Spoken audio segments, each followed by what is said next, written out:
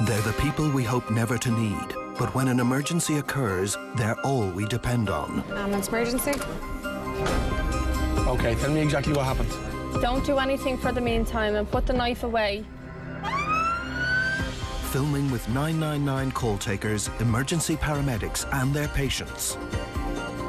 This is the story of the men and women of the HSE National Ambulance Service.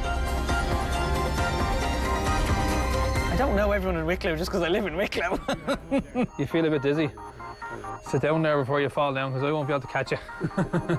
This time, from the unusual to the unpredictable, how ambulance crews across the country cope when faced with a medical emergency. These guys are lucky that at the time of the call we're available. If we're not available, they're in big trouble.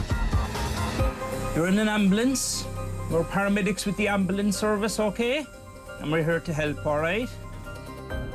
To the calls for help in a life-changing crisis. OK, calm down there now, because I need to know exactly where you are.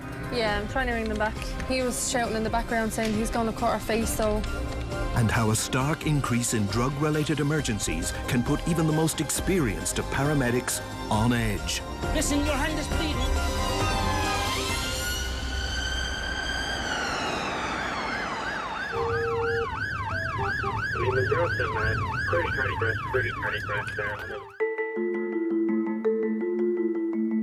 For many, today will be like any other.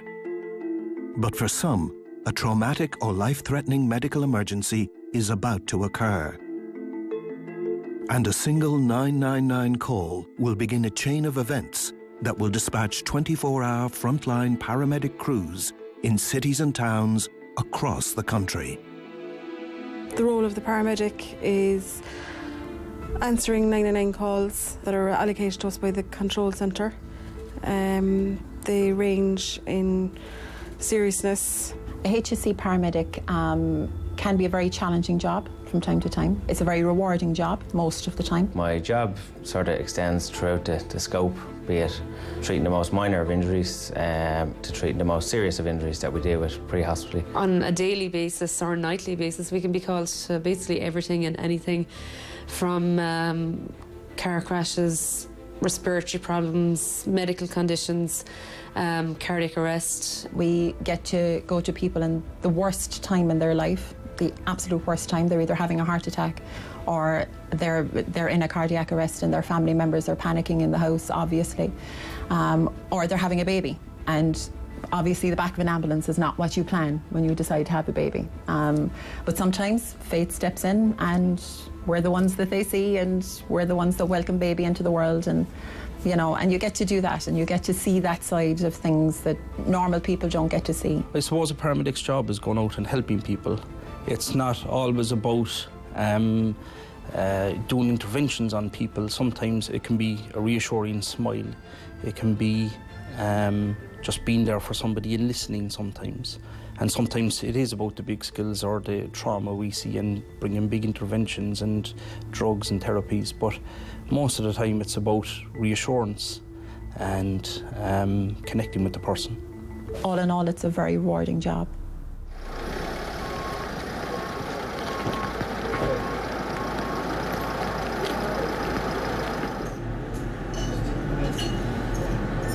Cork is good. Cork City's busy station, lots of medical, lots of trauma calls, great bunch of people to work with, lots of different characters, you know, so you have the quiet people and the funny people and the real intense people, so, but they're a great bunch of people. We all look out for each other here and it's a really good station to work in. When we receive a 999 call, we can either be at the base or we can actually be in the vehicle. If you're at the base, you just make your way to the vehicle, you go mobile on the call. En route, then you will get your directions where the call is and you'll get a general idea of what the call is. So you can be prepared or preparing in your own head of what you're going to deal with when you get to the scene. 35-year-old man, lips turning blue. Roger, thanks. I'll receive, thanks. So we had a call to the Grand Parade for a chap, collapsed. We got down there. It was our usual spot where we'd pick up an awful lot of heroin users. This fella? Sorry. Ah, yeah. No, he's not too bad, son. No. Super. The phone call had been made by 2 girls that were passing by and had found him on the ground. When we heard the address, we assumed that was what it was going to be, was a heroin OD, because it would be a very prevalent area for the heroin in the city. You alright? Yes, sir. Alright, I'm going to get you up and moving to the ambulance, alright? Get you up onto the bed, alright? Yeah? Yeah? Yeah, you do. You need to pass me in. Just stay chatting there for a second to be like, look at the sats and things on you and your pulses and all that. When we got there, this gentleman was barely breathing. We gave him the drug to reverse the effects. We can give them a drug we carry called Narcan. And Narcan, it doesn't reverse the effects, it just blocks the effects that heroin has in the body. And it increases the respiratory drive again. And he came round and he actually physically got up with us and walked into the ambulance. No, come up here, up the steps. Come on. Yeah, up you go. Are you listening? Up the step with me, that's it. Come on. There we go. We got him on the stretcher and he was barely breathing. The drug was starting to wear off again and he wasn't breathing that well. Where did you inject it? In your leg. Where in your leg? Got him into the ambulance and we had to keep kind of calling him because anytime we didn't actually call him, he wouldn't take a breath. So the more we call him, he'd actually take a breath again, and then we'd be busy doing something and you'd have to kind of remember yourself to go, Tony or Brian, and he'd take a breath again. And that's how we were keeping him actually breathing initially. His respiratory drive was getting less and less, so we popped in IV access into him. We had given him one intramuscularly already, we gave him the second one IV, and the hassle with giving this drug IV is that it reverses the effects a bit quicker than it does intramuscularly. All right? Yeah. Good man. We're going to bring you to the Mercy Hospital. Yeah, we are. There's 2 boys in blue up there, isn't there? You asked them to come down here. You've on the seatbelt. It's rarely you get a really bad reaction from somebody. They might be upset and they might give out to you a little bit, but it's rare that they get kind of upset and violent and jump up and get aggressive with you. But that's what happened with this chap. Let us take our bits off you and then you can go. Sure, do it, right, man. just relax 1 sec. Just go and pop up now. 1 second. 1 second, 1 second. He jumped up, he started to get aggressive. He pulled out the IV we had in his arm. Your hand is going to bleed? Right, 1 second.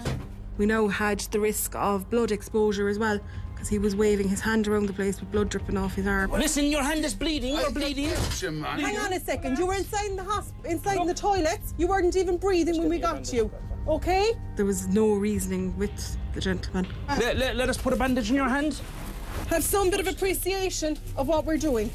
And I'm trying to explain to him all we want to do is dress his hand, and he can go if he wants to. We can't stop him from going. We're not guards. I'm not going to sit on a fella in an ambulance if he doesn't want to come to hospital with us. I can't do that.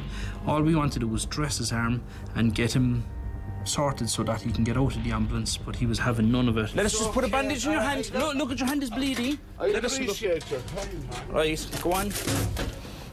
I appreciate your All right, time. go on. Who's going to read out? Yeah. You can't forcibly keep them in the ambulance because at that stage they are fully with it. They're capable of looking after themselves at that stage. Our concern is if this guy jumps out of the ambulance and runs away and then he's found 3 or 4 hours later dead in an alleyway, I don't want to be going home not like that. I haven't done as much as I can for this chap. Roger, you might ask the Gardaí to attend to your control, will you, please? I have request the list, gentlemen. Super, thanks a lot. So we decided to call the Gardaí, firstly because the chap's been a bit aggressive with us and we were getting a bit concerned for our own safety, and secondly to try and help convince this chap to go to hospital. So I'll just leave him on for a minute, just watch him until he see where he goes. Yeah.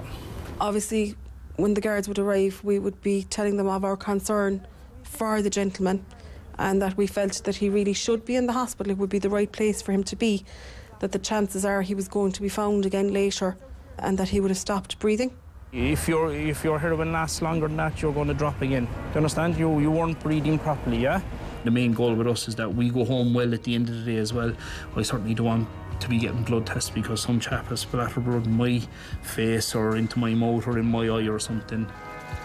When you go clear on a job, your mind has to be clear from it, because the next job you can go to is another job, and you have to be focused on the next job. You can't be thinking about the job that you've just been on the whole day long, or, you know, even if it's somebody aggressive with you, that's just it, that's that job. You just got to get over it and get on and drive on with it. And he was actually got again that evening, where he had stopped breathing, and another crew brought him into hospital.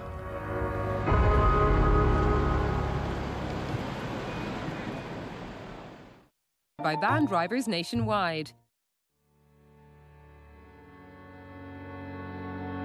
One of the problems that we have sort of come across within the ambulance service for many, many years, and thankfully throughout the last few years we've brought on board treatment for, so is heroin overdoses. I remember starting and we hardly even knew what heroin was, but definitely in the last few years it's become more available and seems to be the drug of choice for a lot of people at the moment. An awful lot of the drugs and drug abuse we wouldn't meet because it doesn't have a direct effect on somebody straight away. It has longer term effects on people, but heroin is one of those drugs that it does have kind of an immediate effect on people. It's an opiate, and the problems with opiates is that if you take it, if you take too much of it, it affects parts of the brain that make you breathe. So therefore it's a respiratory depressant. At the moment, because the heroin is so pure, what's happening is they're taking the same doses they would have taken last year, which wouldn't have stopped their heart and stopped them breathing. This year, it's stopping them breathing. So they're now going into respiratory arrest and then sometimes into cardiac arrest because of the fact that they're taking so much of the heroin. You know, the next thing from cardiac arrest is death.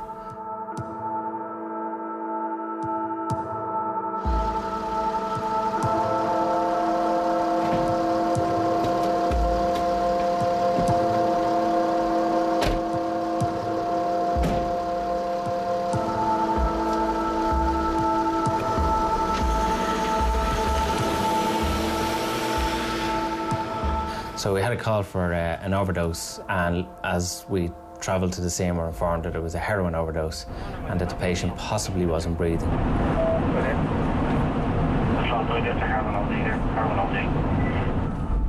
Ambulance control to 522, just be aware that apartment is on the top floor. The patient is at the top of the stairs there. The door is already open, and the person that has made the call has left the scene there. We're getting the guards up there, which is well.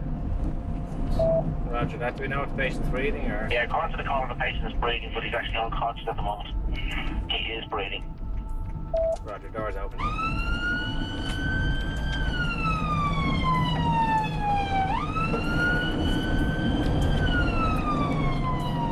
Normally when we arrive to see him, there's going to be somebody there to flag us down, make us aware this is where you have to go. But obviously the problem here was that the person that made the call didn't want to be there, and this is a common problem with heroin overdose, that friends of the person that has overdosed, they're willing to gain help and access help for their friend or for their family member, whoever it may be, but they're not too quick to hang around and ensure that the help gets to them. Would it be by any chance in the next bit, no? No, I see a number there. In this case, the person was standing at a distance where they could see us, and they realised that we were having difficulty finding this patient. And they realised that the longer we didn't get to that patient, the more risk that patient had of dying. So they brought themselves forward and indicated as to where the patient was. Is he breathing, do you know? He is breathing. Coming out.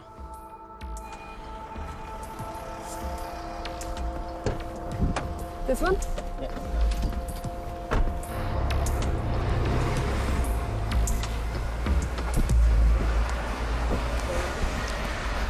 Top floor, apparently.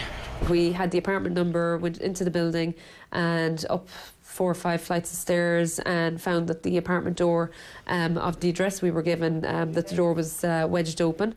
We entered an apartment, very small apartment, very tight, to find a patient on his back and didn't appear to be breathing. He had a breathing rate of 4 breaths per minute at the time, which is inadequate. A quick assessment told us that he did have a pulse, meaning that his heart was still doing its job, but he wasn't able to breathe for himself. We began giving him oxygen through a BVM, a bag valve mask, so we were forcing air into him as if he was breathing. And in the meantime, my colleague drew up the antidote, as such, called naloxone, or Narcan it's also known as. We can give it in different ways. We can give it intramuscularly, meaning that we jab it straight into a muscle in the body. It has a slow effect. We can give it intravenously, meaning straight into the bloodstream, which has a very fast effect. And coming on stream, hopefully soon, is intranasal, meaning it's a spray up the nose, up the nostrils. The joy of that means that there's no needles involved. We administered naloxone to the patient intramuscularly in the arm, and the patient pretty much straight away came around and set up and started talking to us. Do you know what day of the week it is? What is it? Monday, yeah. You're dead right. This was a positive for us, but again, a negative to the point that he now is conscious enough to start telling us to get out. So what we gave you as a medication to stop what was happening to you, right, that can wear off. And if there's more heroin in your system... I'm for heroin and yours wearing off. Yeah, but you were dying. I wasn't dying. Trust us, we don't give the medication to people just for the hell of it. We only give it to you if there's a risk of you dying and you weren't breathing. They don't believe you. The first thing is they push you off them and they say, well, what are you doing? Get off me, you know, and you're saying, well, you weren't breathing. And they actually don't believe you that they weren't breathing. They haven't clicked that if they take this, it's an opioid and it's going to stop them breathing.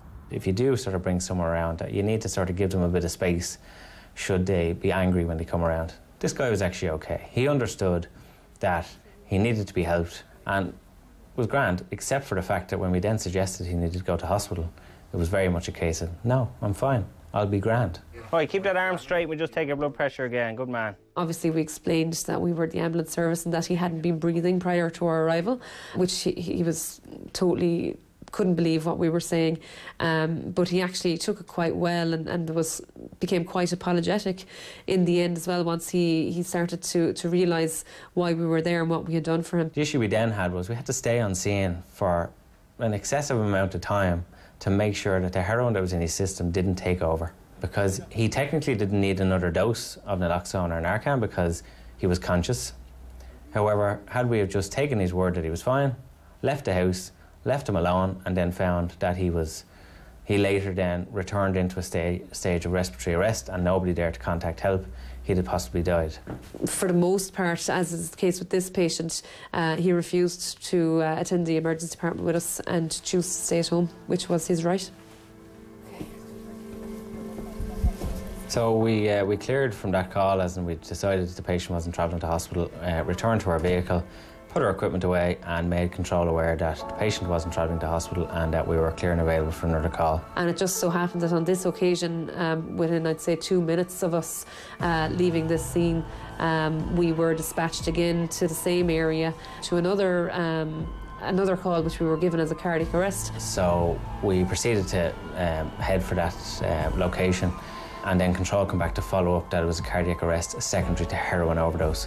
So this was the second heroin overdose call we were attending in the space of sort of an hour and a half, thereabouts. What's the rest rate now at the minute? 4. 4? Yep.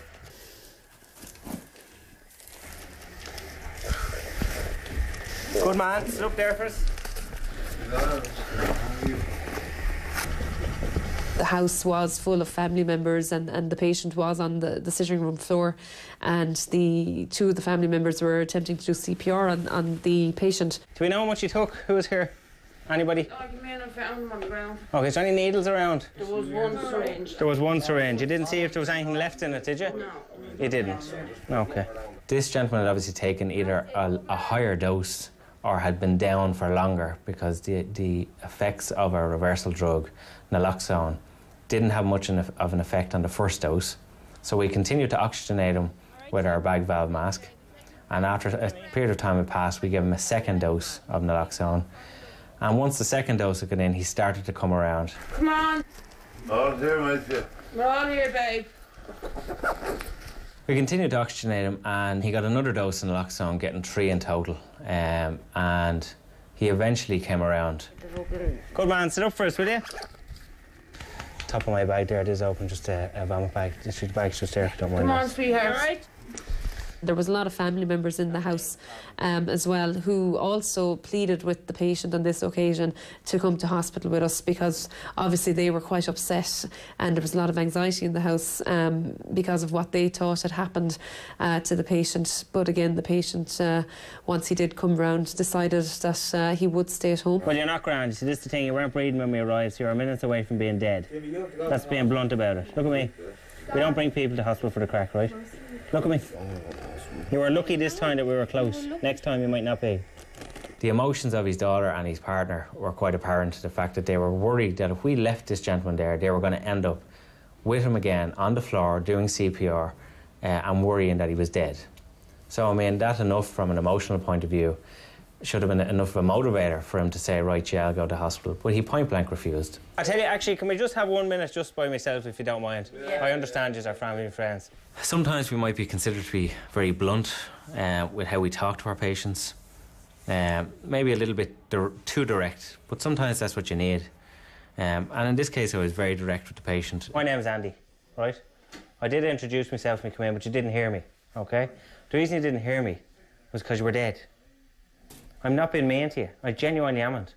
Now, my genuine opinion at the minute is that you're already starting to dip off already. Do you not feel it? Your eyes are starting to go pinpoint again. So we can't leave you like this. We got to him quick that time, but next time there might not be an ambulance available to come as quick.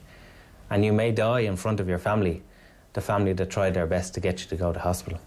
So it's all about bargaining and, you know, making sure that the patient realises. Listen to me. You're going to end up on the deck. Now, you don't realise what else is going to happen? We're going to have to stay here.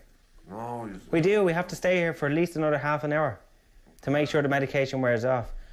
The other problem with that is while we're here, we can't go and help anybody else. The fact is, you know, when the patient is fully with it, they have the right to refuse to come with us.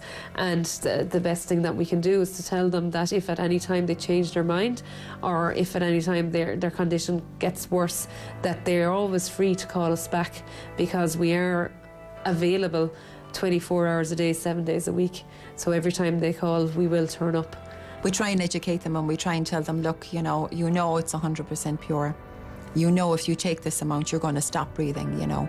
If you do this and there's no one around, you're going to die.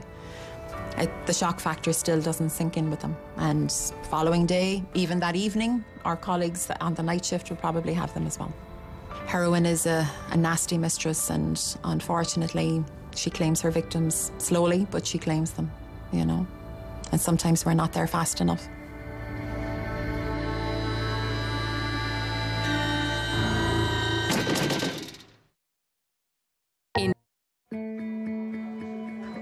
Every year, the National Ambulance Service receives and responds to almost 300,000 calls for help.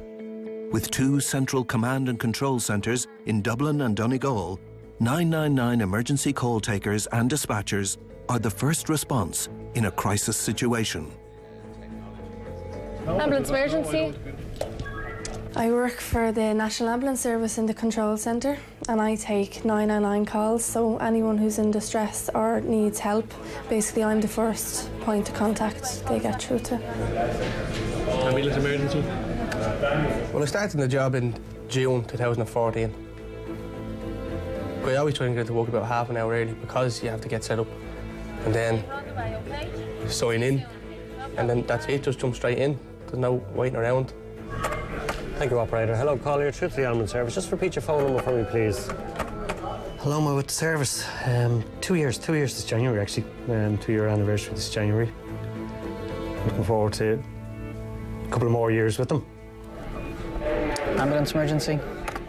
When somebody rings in 999, it can be thought by the person that they're ringing somebody local.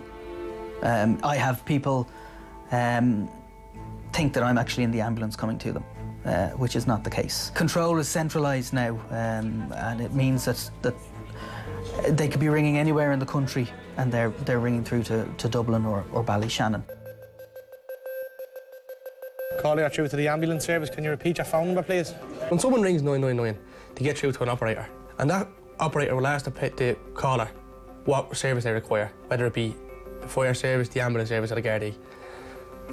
If they require an ambulance, they get put through to us. We're their first point of contact for getting help. It can be anything, absolutely anything. Was there another car involved or was it just the one car? Okay, are there chemicals or other hazards involved?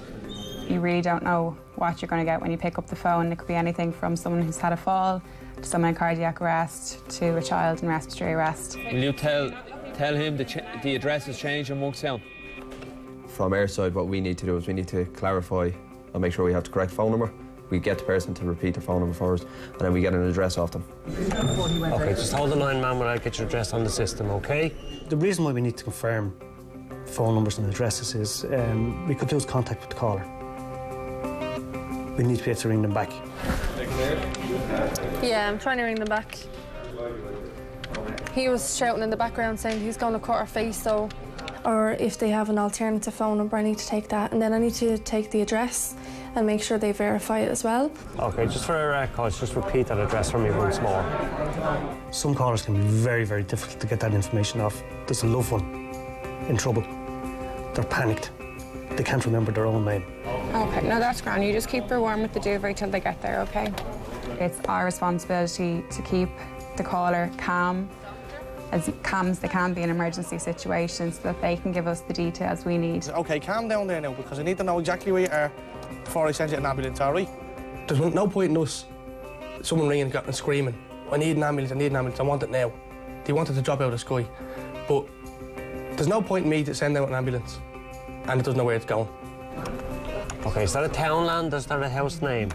There can be a number of Pinewood Groves in Dublin or in Cork or in whatever county they happen to be ringing from. We need to narrow it down. We need to make absolutely sure that where the ambulance is going is where the ambulance is needed. OK, now this is very difficult for you, ma'am, but we're going to give them the best opportunity we can, OK? Once people know that you're actually trying to help them, 99% of them will calm down. And after experience, after, sitting down, taking 40, 50 calls each day, a number of shifts a week, you get very good at controlling phone calls. You develop a skill and knack at doing it. Castleblaine, yeah, OK. Stay in line with me here now. I'm just bringing this up on the system here now.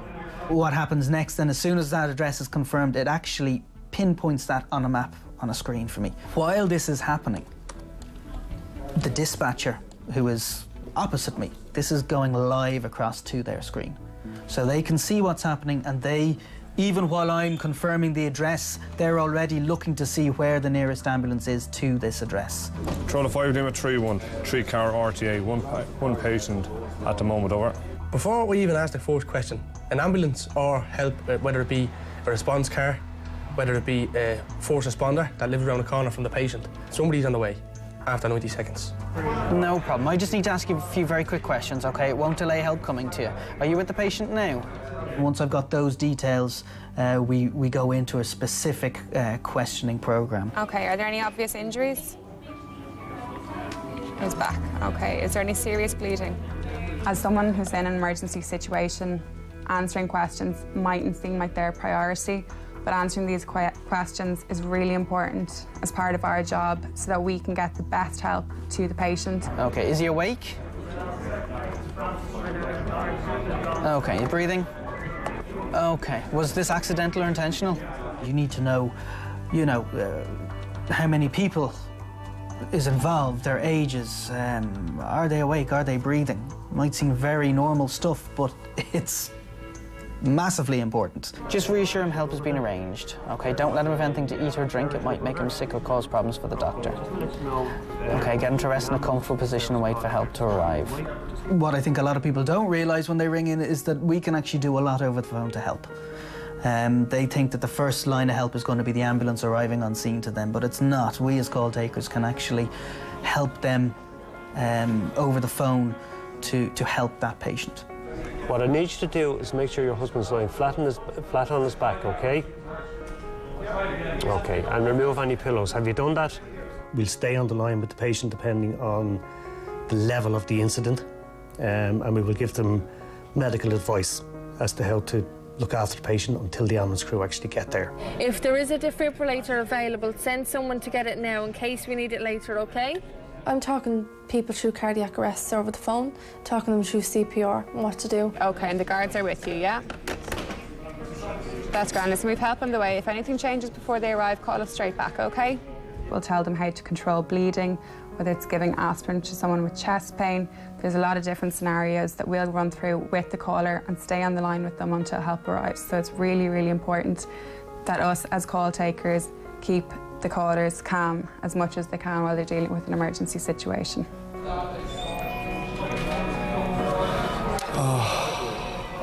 Well, it has its ups and downs, of course, but at the same time, if someone has a defibrillator on scene or if someone's performing CPR correctly, well, then you can always help. You can bring someone back to life, in a sense, you know.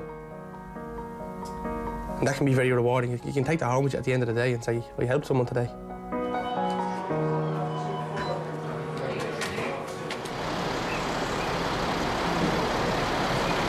The National Ambulance Service deals with a vast array of types of calls. It's not all blue lights and sirens and flying through the traffic. We got a call to a pet care store, and the call came in as a lady bitten by dog. When we got the call, it was just for a dog bite, so we didn't know what we were going to deal with. We thought maybe it was a vicious dog in a neighbourhood, but when we got there, the lady was actually dog grooming the dog. And the dog had turned and bitten her. And when we asked where she'd been bitten, he said on the lip. You took the chunk out of your lip, and okay. We set it on the tape. So the only blood that's lost is what's on the towel? Yes. Okay, and it seems to have stopped bleeding, doesn't it? Yeah. Right. Don't make me smile. The lady was lovely. She dealt with it very well. She was in a lot of pain, but we tried to keep her talking and keep her laughing and try and distract her from the pain a little bit. So just give it a little bit of water, that's all it is. She was fine otherwise. She hadn't lost much blood. It wasn't too deep. It just had taken a good layer of skin off her lip. And the most surprising thing of all was that she felt more for the poor animal. You're a true dog lover when you're putting up for the dog. Absolutely. Oh no, it wasn't his fault.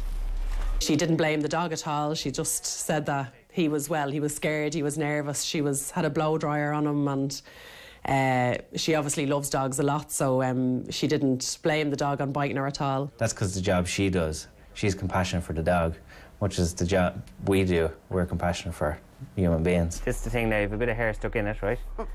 And before it starts clapping. One of my other colleagues that was on scene with us returned to the store, to the area where the lady had been working, and managed to actually find the piece of lip that the dog had bitten off. Best thing to do is to keep it clean. You never know what you can do. Yeah. Yeah, absolutely. Sure, why not? It's your lip. Yeah. You might as well keep it. When there's a body part involved that has become detached from the body, we always try and bring it to the hospital with us. If they decide they want to repair your lip, rather than taking a piece of skin from anywhere else, you might be able to use that, believe it or not. Genuinely. Just keep the pad up to the lip, baby, yeah. I'll tell you what we'll do, we'll use this little zip bag. Now, unfortunately, the lip wasn't able to be sewn back on, but it was a tiny little piece. But it's still important that we always try and retrieve these body parts, if you like. Now, get rid of that off your finger. You can take them one at a time or all together. Just a little bottle of just water, okay? We just cleaned the wound, made sure that the bleeding had stopped, gave her some pain relief, and brought her to the hospital to get checked for, obviously, diseases, anything like that the dog might have.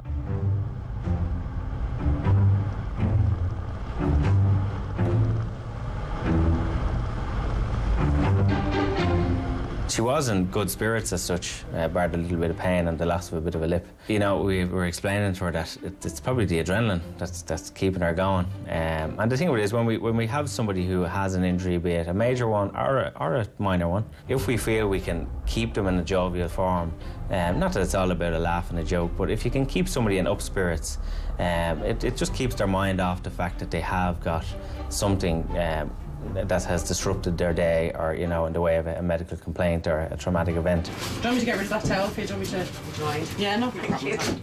The lady herself was in great spirits by the time we reached the hospital, and was almost pain-free by the time we reached the hospital as well, so it was a good turnout at the end of the day.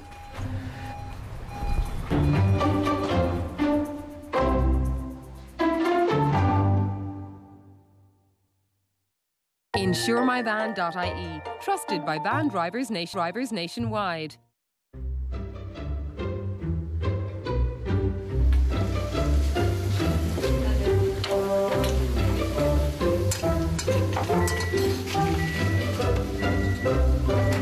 Sometimes you get a reaction from patients as to, do you know who you look like?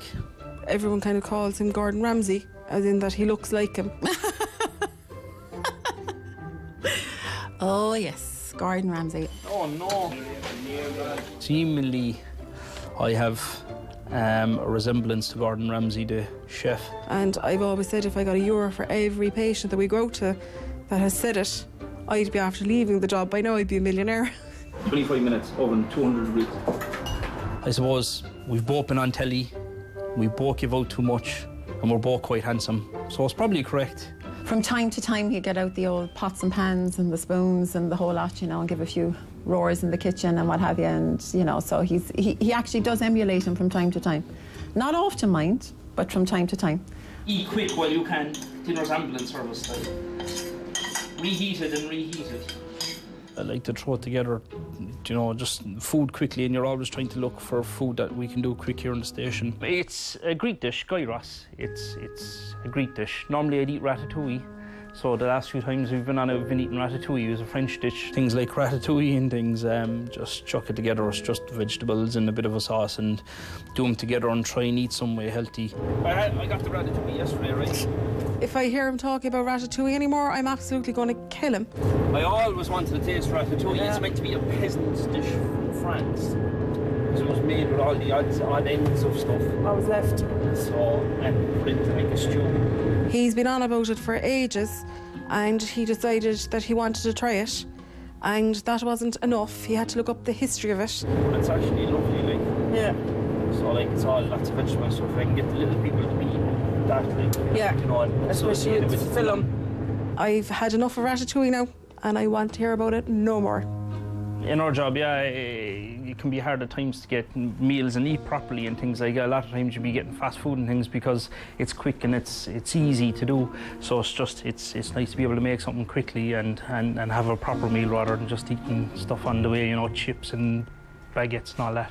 And actually, you know, it's a good icebreaker in one way when you go to a patient and they say to you, or their relative says to you, Jenny, you look an awful lot like Gordon Ramsay. And I usually say to them, why was I just giving out or something? You know, sorry about that. But it's a good icebreaker at times.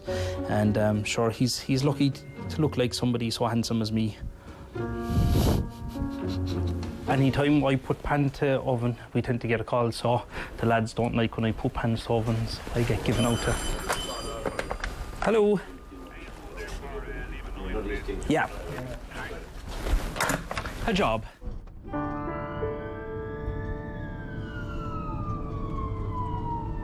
So we'd have a lot of people we kind of see on a regular basis. Some of them would have fairly serious conditions because of alcohol abuse for many, many years.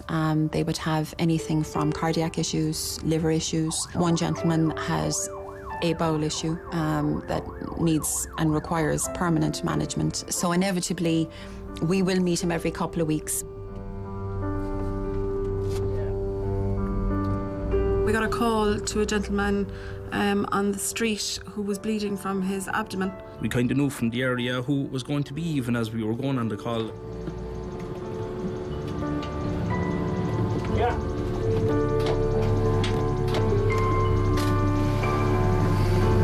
You'd pull up and you'd actually know their first names. And sometimes you'd even know their date of birth and their medical history. You don't even have to ask a lot of the times. Oh yeah. Good, you're having a bit of hassle? He's a gentleman that's homeless. He lives in some of the homeless shelters from time to time, if he can get accommodation there.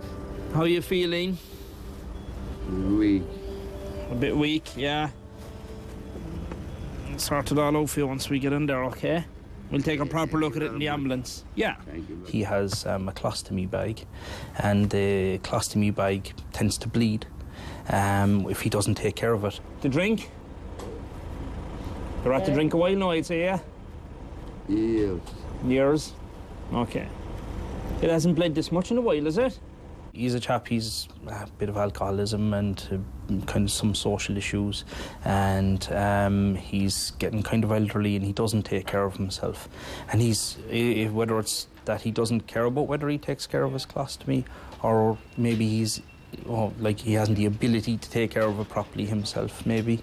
But we'd be called out to him quite regularly. We'll just stand you up and we'll sit you down on the bed. Up we get. We'll have a proper look because I can't see it where the bed is. He had had surgery previously in the last few months, but his surgery kept opening and bleeding. The colostomy has actually swollen and his bowel has prolapsed and literally the bag has broken and he has exposed bowel and he's bleeding quite a lot and he would have lost a lot of blood. Hygiene wouldn't be the greatest, so there's probably infection setting in and not giving the wounds a chance to heal. He would have been drinking that day, probably quite heavily, and probably for a couple of days prior to that point. So he'd be quite inebriated, and because of the blood loss, very, very groggy as well.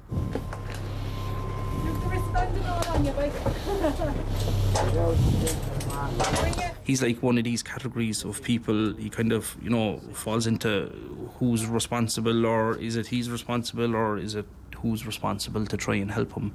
So we tend to get called to these chaps an awful lot. We're off the street now, okay? We'll see what we're at and where we're at, yeah?